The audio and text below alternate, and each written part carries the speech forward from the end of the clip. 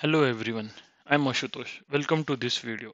In this video, we are going to see how to send notifications to the Teams channel using Integration Hub Microsoft Teams Spoke whenever a mid server is down. So whenever a mid server goes down, we should send a notification, email notification, as well as a Teams channel notification to the Microsoft Teams ServiceNow channel so that people in ServiceNow team are aware that okay, the mid server went down and you need to take an action on that particular mid server. Why to do this? Because there are so many integrations in an organization which are dependent on mid server, daily loads, your foundation data like user, companies, cost centers. They rely on your mid server, then your SCCM integration, discovery processes. All these things are relied on your mid server. Okay, and um, we also want to know if something goes wrong on the network, if there is something wrong with the machine, or there are some credentials which are expired or blocked.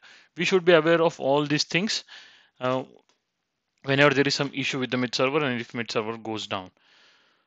Yeah, I know we can have a dashboard and we can keep monitoring it, but it is reactive analysis. We want something to be proactive. We want to be notified as soon as the mid server goes down. So for this reason, I have created one simple flow using Integration Hub, which will do these things for us. Without wasting a time, I'm going to proceed and show you the flow. Also, I have created an article on it. We have explained each and every scenario in detail in this article, so you guys can go through this article. So this is the flow which I had created. Initially, I created a simple flow like which will only send a email notification to your Outlook. Then I created another case where it will only send the Teams channel notification. But then I thought, okay, let's combine this. So I combined it into one flow, and then we are doing it every 1 minute, because ideally this is 1 minute for testing, but you can always increase it to 1 hour or 2 hour.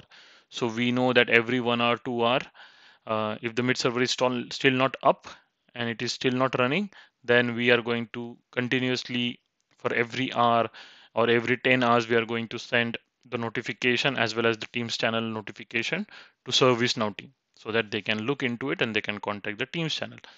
Also in future, I'm going to create one more thing here by using Integration Hub. I am going to put a PowerShell activity here, which will try to restart the server, try to restart the service, server and service, both are different things. We can do it using Integration Hub and the PowerShell or the SSH activity if your server is on Linux. Okay, so this is just a start. So let's get started. I have a mid server with me. I have a couple of mid servers. One is our ServiceNow mid server, which is always down, and this mid server, which is my mid server. What I'm going to do is, just to show you guys, I'm going to take this server. I'm going to restart this server. Okay. As soon as I click restart, you will see the mid server is now restarting. Let's go to the execution list of my particular flow. Okay. So we can see that which, if our flow is attached or not, if our flow is triggered or not. I can't see anything yet. Let's wait. Let's wait. I will refresh.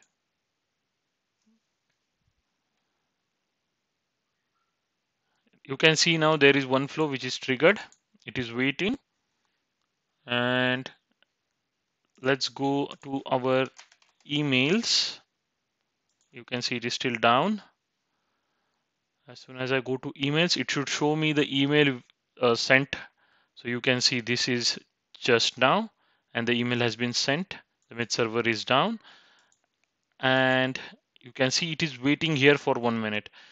Now I will show you post a message thing, if I got a message in my Teams channel or not. Here you guys can see this is my Teams channel, and at 2:04, that is the current time, I got a message that okay, mid server is down. This is the mid server. You need to we need your attention. Please click on the below link. So as soon as I click on this link, it will take me to the mid server record.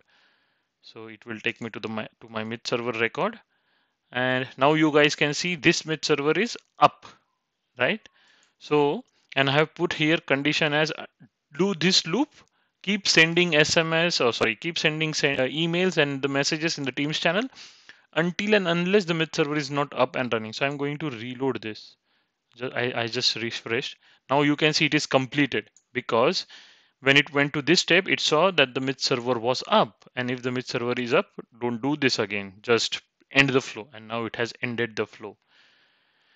So this is how it works. Now, just to show you guys what condition I have put here, I'm going to show. So here you can see that the myth server record here is up. Do this particular until the myth server is up. You can do it every hour, every week, every day, whatever you want. It's up to you. And here I'm waiting for 4 seconds initially, and this time can again be dependent on you. If the myth server goes down, you don't want to send the notification immediately. You can wait for like 1 hour or 2 hours before sending the initial notification. And after sending the initial notification, you can also put if condition here to again check after that 1 hour if the mid server is up or not. If it is up, don't send the notification, directly end the flow. But if it is up, just do this until you are not satisfied or until the mid server is not up or running. So this gives you an additional benefit to do a proactive maintenance of your infrastructure, your mid server infrastructure, and it also provides you the capability to restart the server or the service automatically, to trigger the PowerShell automatically. But that we will see in my later videos, how to restart the service or restart the server using PowerShell. So thanks for watching this video. If you have any suggestions, any comments, please post them into the videos or my uh, community article. I also have my YouTube channel where I'm going to upload this video, so you guys can always put your comments in the video. Thank you so much. See you in my next video.